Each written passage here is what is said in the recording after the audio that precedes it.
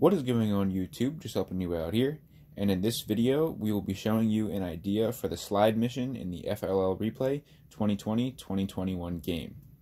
Completion of this mission achieves 35 points. We will show you the completion of the mission from a few different angles, and then talk about the notable features of the robot that made this completion possible.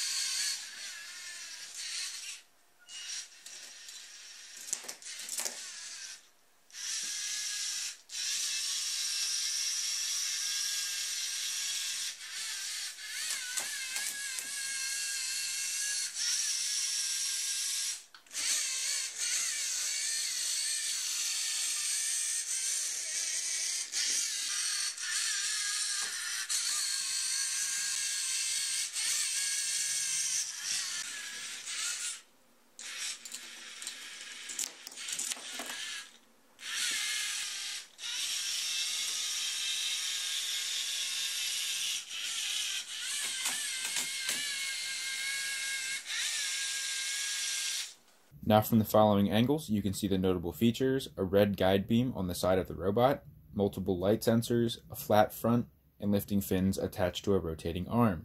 The guide beam allows us to align with the wall before we start the mission. One light sensor is used to follow the black line out of the launch area.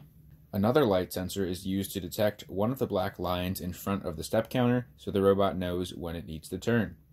The flat front allows us to consistently line up with the wall so we are squared up and ready to proceed towards the pull-up bar. The lifting fins attached to the rotating arm serve two purposes. First, they are used to lift the bottom slide figure to the top of the slide and then push both slide figures off. Then, the lifting fins are used as a guide to push the slide figures across the mat and into home.